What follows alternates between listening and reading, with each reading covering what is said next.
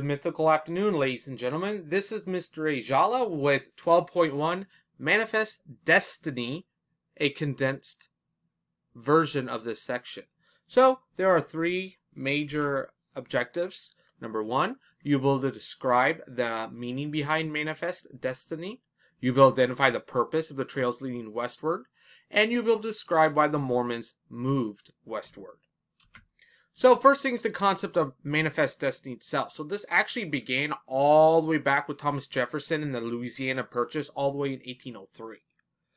And then in the 1840s, the majority of Americans in our political system really wanted to expand the country. Expansion fever began to override our perspectives.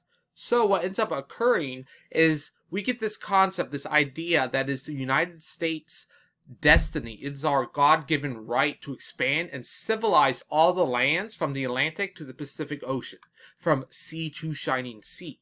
So, some of the ways we did this was by having these trails moving westward. So we had multiple trails.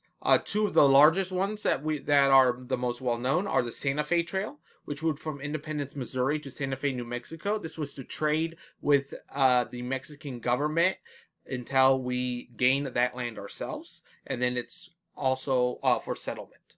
Then we had Oregon Trail, which was from Independence, Missouri to Portland, Oregon, and this was mostly for settlement with some trade, in particular with the British government in Canada.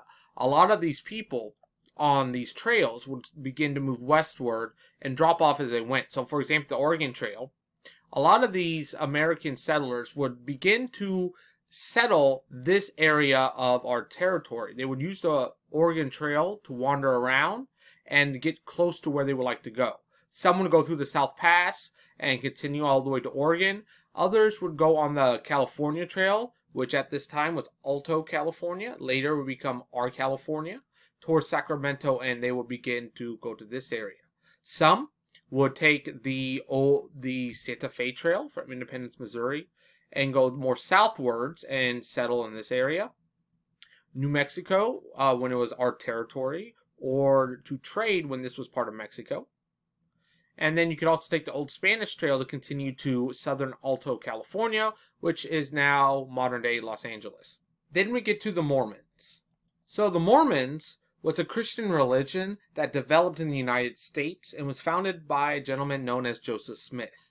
Their church will be named the Church of Latter-day Saints.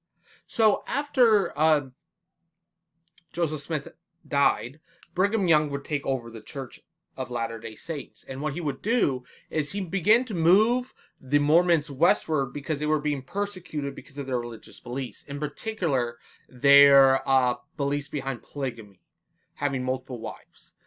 Be aware, modern day, most Mormons do not believe in polygamy. So what they ended up moving to Utah, which will be their holy area known as Deseret.